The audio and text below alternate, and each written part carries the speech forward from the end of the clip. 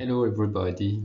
I'm very happy to present you today a study performed with some colleagues from Wageningen University and the GRC on the performance assessment of recent tropical forest monitoring products for REDD+ operational services.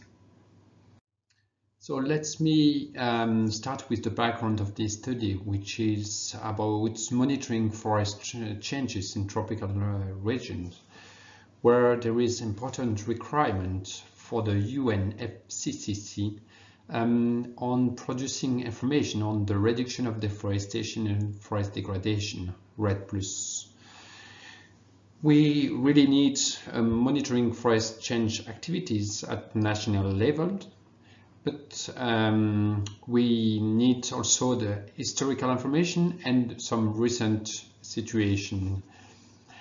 And an important requirement is also to provide documented accuracy about the activities within the forest.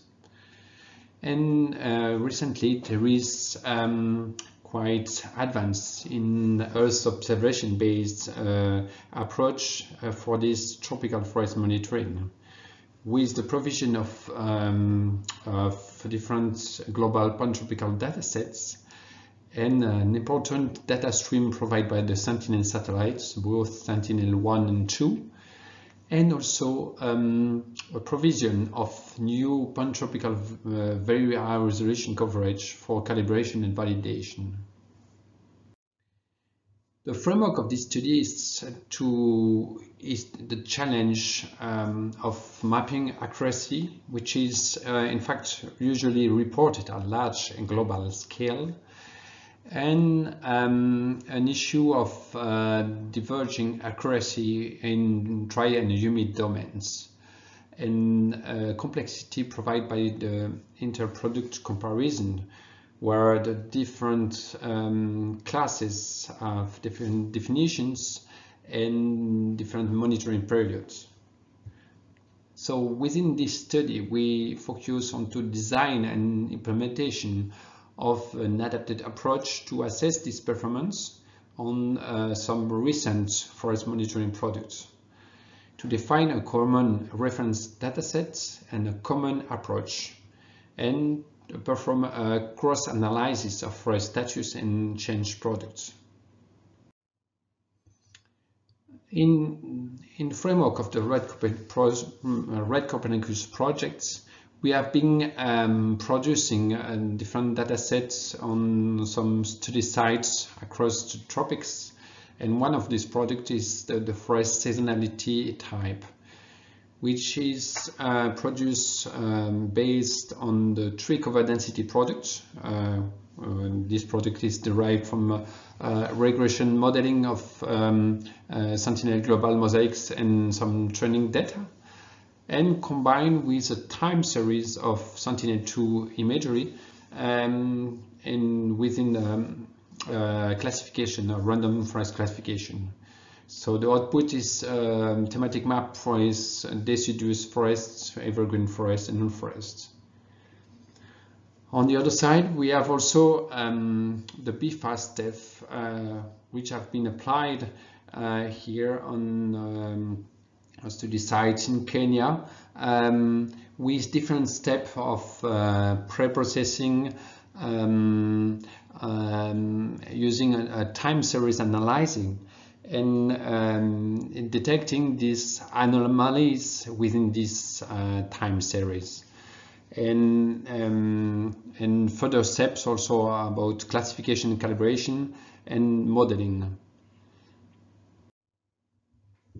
Recently, the tropical moist forest products have been released, which in fact provide information on forest status and forest change from 1990 to 2020, and this is based on an image classification and identification of potential disruption from different steps to provide the information on deforestation, degradation at Landsat level. And as a global reference, we have also the global forest changes, which is based on Landsat time series analysis that has been produced for a tree cover of 2000 and the forest laws from 2000 to 2020. So within this study, we have been analyzing this forest status products. So we have here the 3 products with a common year of 2019 and aggregation of the classes from forest and non-forest. On the second step, we have the forest cover change product based on also 3 different products with a common reference period of 2020-2016 with aggregate class from non-forest, ancient forest and forest cover change over this period. So this study have been applied on these study sites located in Kenya water towers in East Africa. So in order to perform cross analysis of the different products, we have been perform an accuracy assessment using a sample design of about 1000 points with 8 strata for the forest status and 27 strata for the forest cover change. These strata have been derived from the combination of the different data sets. And as a reference dataset, we have been using a visualization of high resolution and very high resolution, firstly based on the NICFI planet mosaics of 5 meters, some Landsat data especially for the year 2010, and some Google Earth imagery in complementary. And we have been producing the accuracy figure based on this strata weighted accuracy. So for the forest status of 2019, the 3 data sets is FTI, TMF and global forest cover. For this, we have been producing this accuracy figure, and we can see that we have high overall accuracy above 90%, but lower accuracy for the forest classes, which can be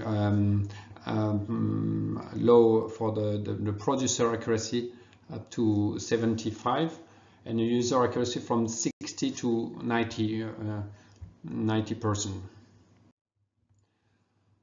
When considering the forest cover changes, we have been analyzed these 3 different products: BFAST, TMF, and GFC.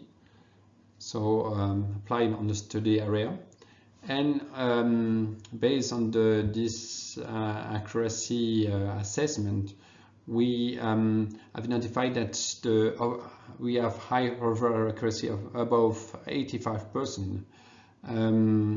But it's mainly due to the fact that we have majority of the area it's based on non-forest or unchanged forest, and so the assessing changes in forest cover remain the most challenging, with a producer accuracy about 70% and a user accuracy from 35 to 70%.